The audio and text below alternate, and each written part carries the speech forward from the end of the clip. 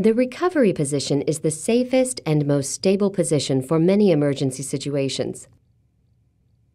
It allows the person to breathe, permits fluids to drain from the mouth, and prevents stomach contents from being inhaled in case of vomiting. You're going to use the recovery position for any person who is breathing and unresponsive. Let's take a look at how to get someone into recovery position. Watch each step carefully. The whole procedure takes place in a few easy fluid movements. Remember that putting the person on their left side is generally preferable since that position can help reduce the chances of vomiting. First, extend the person's arm above their head. Position the person's other arm across their chest. Bend the person's leg at the knee. Put your forearm under the person's shoulder and your hand around the back of the neck to support the head and neck. Carefully roll the person away from you by pushing on their nearer knee and lifting with your forearm while your hand stabilizes the head and neck. The person's head is now supported on their raised arm. While continuing to support the head and neck, position the person's hand palm down with fingers under the armpit of the raised arm and with their forearm down flat at 90 degrees to the body. Bend both legs so the person is stabilized. Now that the person is in position, you can open their mouth to allow for drainage. You see, it's easy once you've seen.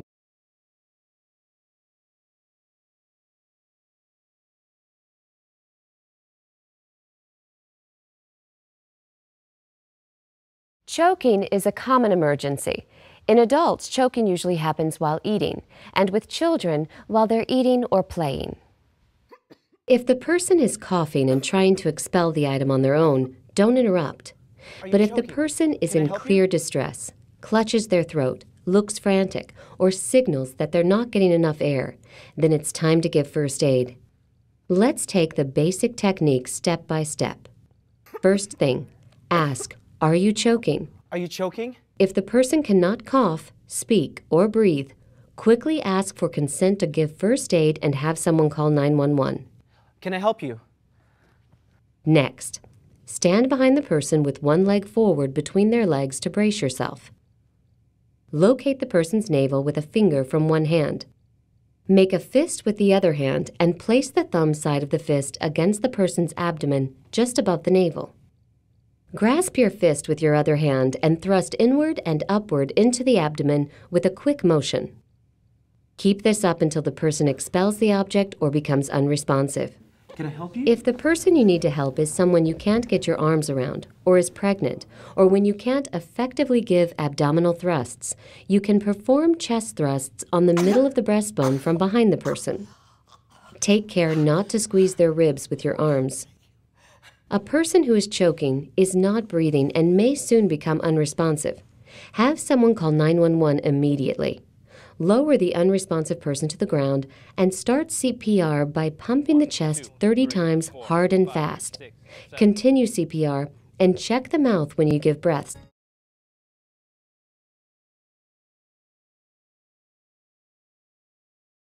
Cardiovascular disease is a leading cause of death all around the world, a disease that kills over 7 million people each year. We've all seen images of a classic heart attack, with a person grabbing their chest or experiencing pain along the arm. But it's not always so clear-cut. Here are some basic signs and symptoms to watch for. Persistent discomfort or a feeling of pressure in the chest. Pain that may spread to the neck, jaw, shoulders, or arms. Pale skin, sweating, shortness of breath, dizziness, or lightheadedness. Remember that not everyone has all these symptoms when having a heart attack, especially women. Let's look at a typical situation.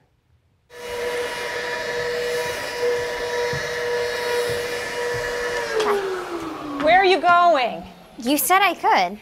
I never said that. If my room was clean, come on. And your homework was all done beforehand, before you went out. You never listen. I listen, you just keep changing the rules on me. Mom, I'll make a deal with you. Mom, what's wrong? Nothing. Don't fuss. I just feel a little dizzy, that's all. Sit down, Mom, please.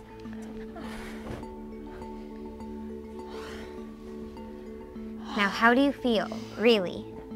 Not so good. I have some pressure in my chest and pain in my back and my jaw. It's weird, I just can't seem to get my breath. Loosen your sweater, okay? It's just like they were talking about in health class. I can't believe you could be having a heart attack. Oh, don't be ridiculous. Mom, listen, are you taking any heart medicine? Is there something you haven't told me? Honey, I do not have a heart condition. What are you doing? Calling 911. Oh, put the phone down. Yes, I think I have an emergency. I'm afraid my mom's having a heart attack.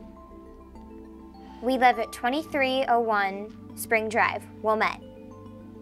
Yes, it's a house. My name is Ava Thomas. Yes, I'll give her an aspirin. Put the phone down. Mom, the paramedics are on the way. I'm gonna go get you an aspirin. Ava.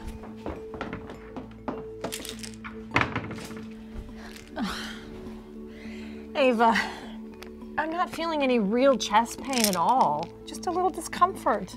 Honey, don't you think I'd know if I was having a heart attack? Just trust me. Chew this, don't swallow it.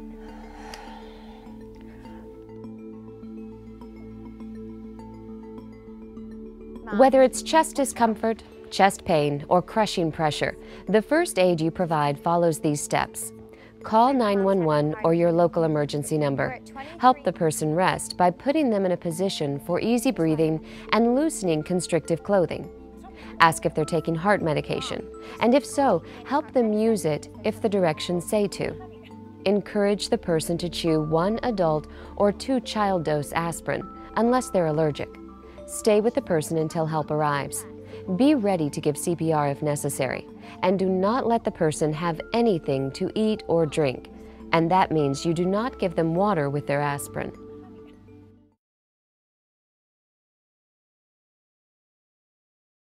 There are first aid situations where you'll need to control bleeding and care for a wound before help arrives. First, let's look at how to control bleeding. We're going to take you step by step through the technique of controlling bleeding with direct pressure. Put on medical exam gloves or improvise protection from contact with the person's blood if no gloves are available. Place a sterile dressing or clean cloth over the wound. Apply firm pressure directly on the gauze-covered wound for about 5 minutes. Reevaluate the bleeding. If it continues, don't remove the dressing. Add more gauze and keep applying pressure. If needed, wrap an elastic or self-adhering bandage around the wound to maintain direct pressure to control bleeding. Wrap towards the body. You will know that pressure is sufficient if the bandage is snug, but a finger can be slipped under it. If appropriate, treat the person for shock and call 911.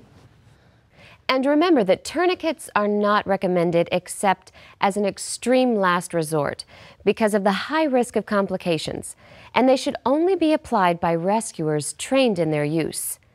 Now we're going to show you the basics of wound care. To start with, wash your hands and wear gloves if available. Gently wash shallow wounds and abrasions with lots of warm or room temperature water, with or without soap, to remove dirt. Irrigate a deeper wound under large amounts of running water to remove foreign matter. Do not use alcohol, hydrogen peroxide, or iodine on a wound. Pat the area dry. Apply antibiotic ointment only to an abrasion or superficial wound, and only if the person is not allergic to it. Finally, cover the wound with a sterile dressing and bandage.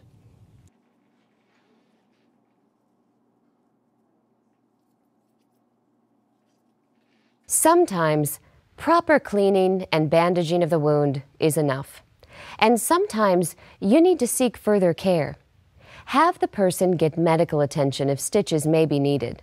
Wounds that may require stitches are cuts on the face and hands, when the edges do not close together, gaping wounds, and cuts longer than 1 inch. Have the person get medical attention if they're not up to date with their tetanus vaccination, and remember that adults need a tetanus booster every 10 years. Also, seek medical attention if the wound later looks infected, if it's a deep wound or a puncture wound, And of course, if an object is impaled in the wound. In that case, leave the object where it is, bandage around it, and get a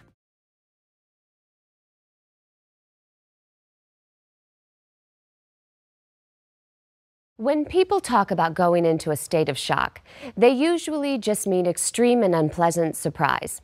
Medically, though, shock is a life-threatening emergency. Shock is most often caused by serious injury or sudden illness. And when people are in shock, not enough oxygen-rich blood is reaching their vital organs. So it's a critical situation. How do you recognize shock?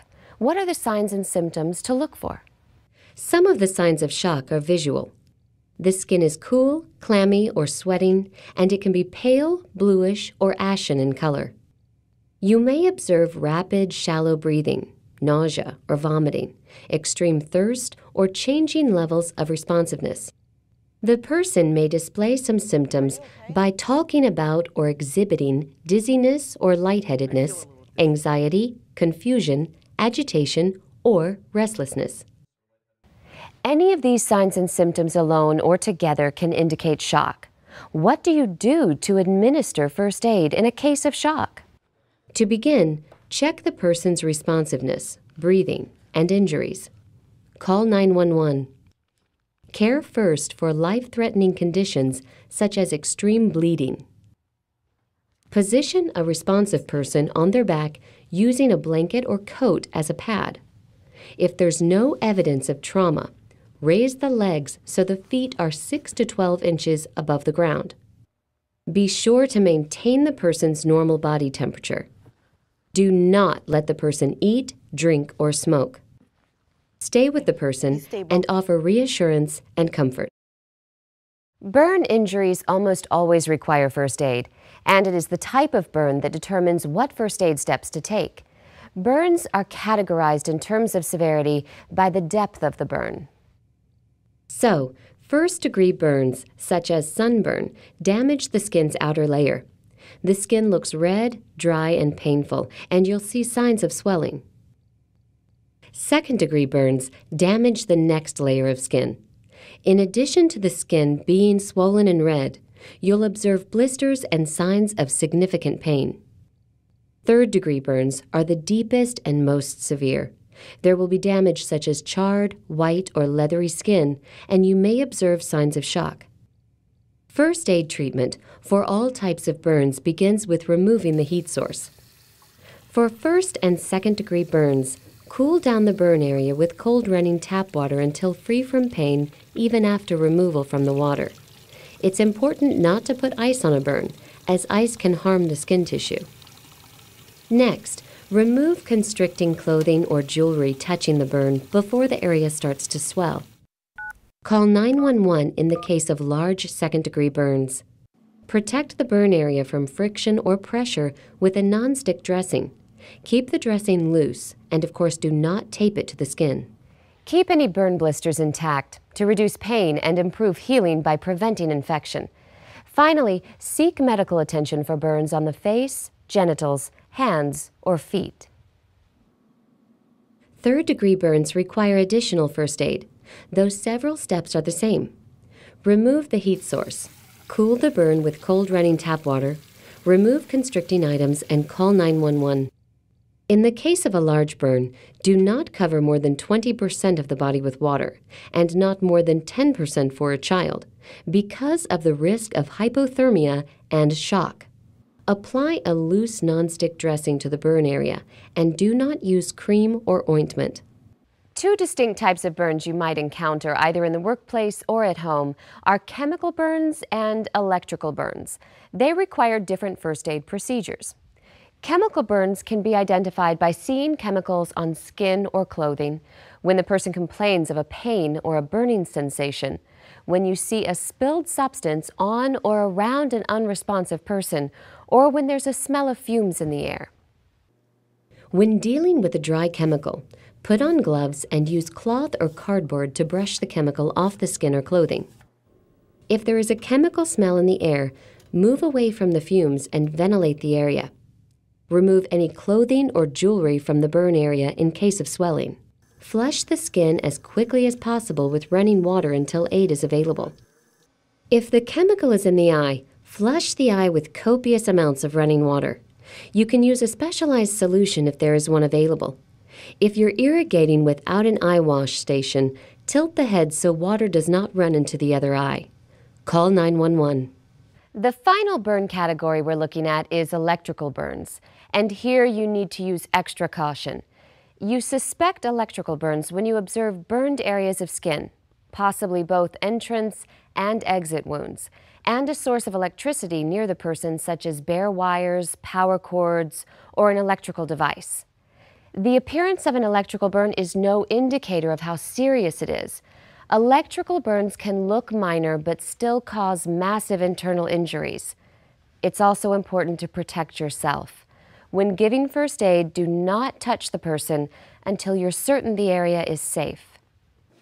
If the source of the electrical shock is obvious, make sure that the power is off. Then call 911. Care for the burn by cooling down the area with water. Then remove any clothing or jewelry in contact with the burn and cover it loosely with a sterile dressing. If necessary, treat the person for shock. One important category of serious injury is a spinal injury, a fracture of the neck or back. Spinal injuries can result in permanent damage or death and require extreme care and caution. In first aid situations, there are a number of risk factors for potential spinal injury. Seniors and children over the age of 2 with neck or head trauma are vulnerable. When there is a bicycle or motor vehicle crash, or a fall from more than the person's height, or any painful injury, particularly of the head, neck, or back, spinal injury must be considered a possibility. If there are symptoms such as loss of feeling or tingling in hands or feet, pain in the back or neck, or muscle weakness, or impaired feeling in the torso or arms, or if the person is intoxicated or not alert, spinal injury needs to be suspected. Let's take a look at an example of a first aid situation with a possible spinal injury. That's what they said about the last order.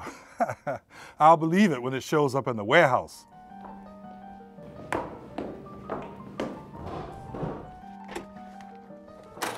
June.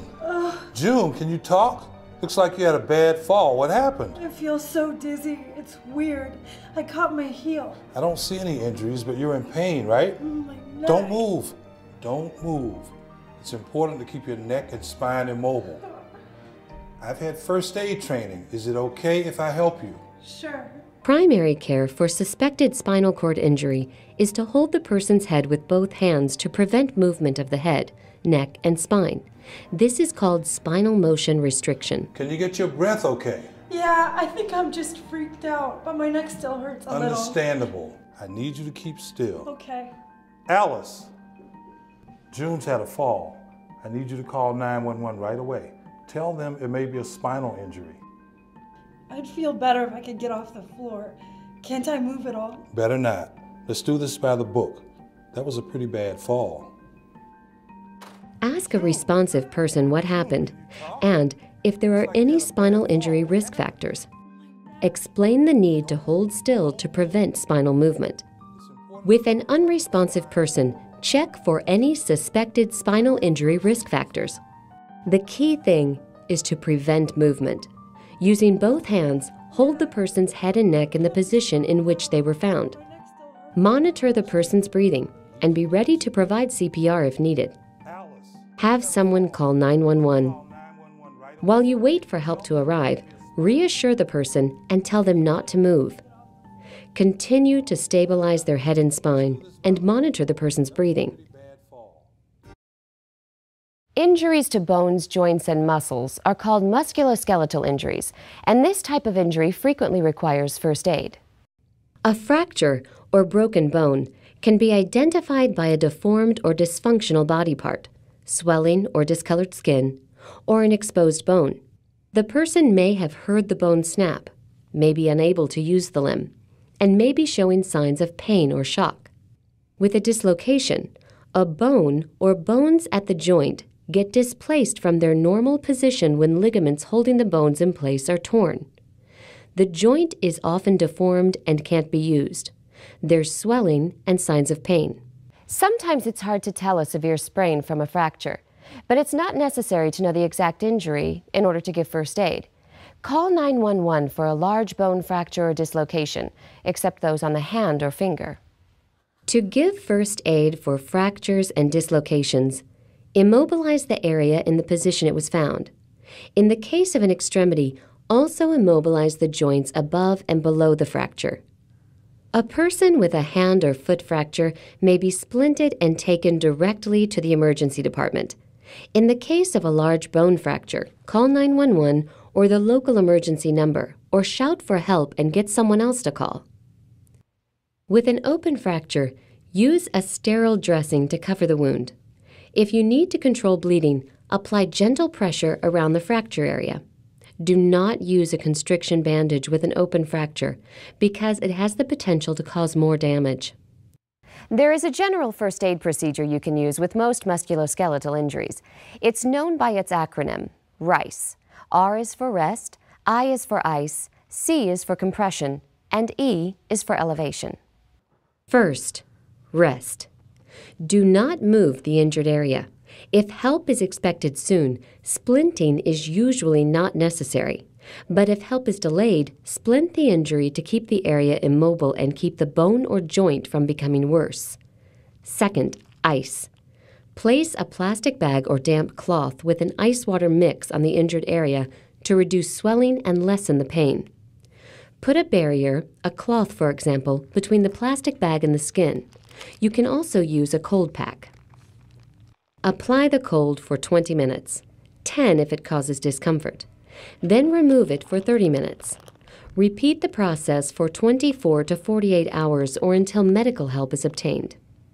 Third, compression. Use an elastic bandage on the injured extremity to reduce internal bleeding and swelling. The bandage can be wrapped over an ice water bag. Finally, elevation. Elevate the injured extremity to keep down the swelling and reduce possible internal bleeding. A sling may be used for arm injuries. You can splint any injury in danger of harm from movement if help will take a while to arrive. And you do splint a hand or foot injury if the person has to be taken to. The term sudden illness covers a range of conditions that can require first aid. Some of their signs and symptoms and the first aid steps to take are similar. The person may feel generally ill, dizzy, confused, or weak. You may observe sweating, a change in skin color, or the person may suffer from nausea or vomiting. Even if you're not able to determine the cause of the illness, you can still take these first aid steps. Call 911. Help the person rest and keep their body temperature stable, not chilled or overheated. Reassure the person and don't give them anything to eat or drink until emergency aid arrives. Watch the person for changes and be prepared to give basic life support as needed. Asthma is a chronic respiratory disease that is on the rise all over the globe, affecting some 100 million people worldwide. If not properly treated, asthma can be fatal, so it's an essential part of first aid to understand asthma signs and symptoms. Here's an example of what an asthma attack can look like.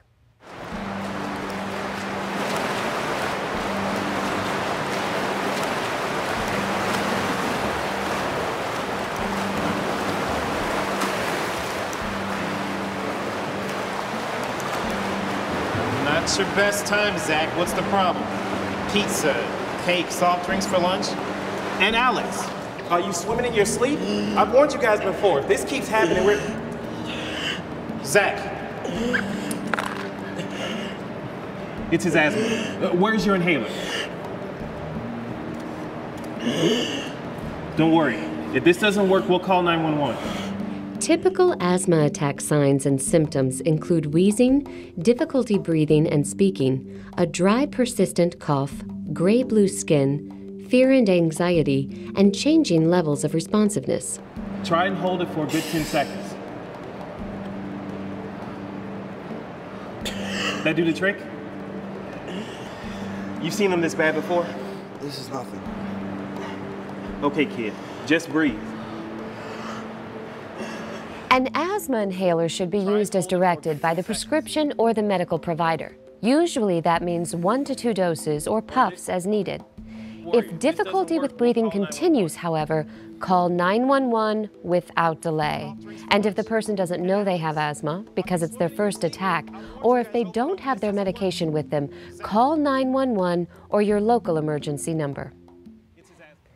A stroke is a sudden illness brought on by constricted blood supply to the brain. When that blood supply is reduced or interrupted, the brain tissue is deprived of oxygen and the brain cells begin to die. Stroke is always a medical emergency, and prompt first aid can help minimize damage and save lives. It's crucial to quickly recognize the signs and symptoms of stroke and call for help right away. It's going to be the best party ever. The term diabetes encompasses a group of related diseases characterized by blood sugar levels not well regulated by the body. The blood sugar can be unnaturally low or high. With low blood sugar, you will observe dizziness, shakiness, or mood change, pale skin and sweating, and the person may report headache, confusion, hunger, or difficulty paying attention. At the extreme end, the person with low blood sugar may have a seizure. With high blood sugar, you may notice the person is short of breath, has deep, rapid breathing, breath that smells fruity, or nausea and vomiting. The person may experience frequent urination, drowsiness, dry mouth and thirst, and eventual unresponsiveness. Diabetic emergencies are common and require immediate first aid care. Let's take a look at a typical situation. What more can we do, right? I hate to say it, but this staying late every night isn't going to cut it. Oh, I hear you. We could do this all year and still look bad. It's the productivity metrics. I don't know where they got that data to start with, but it's just killing us. I mean, we need a meeting. Am I right? You look awful, man. What's going on? Stupid. Got busy, forgot to eat. Gives me the shakes sometimes. It's a blood sugar problem. You mean diabetes? My dad has diabetes. You have any sugar on you, anything? Those glucose tabs? I ran out. Here, let's set you down. Just give me a minute. I think I have a candy bar somewhere. You should never run out. It's dangerous. My dad told me I said give me a minute. I swear I get enough of this at home. Here, try this. I'm gonna run to the vending machine and get you some juice. Just take a minute. Will you be okay?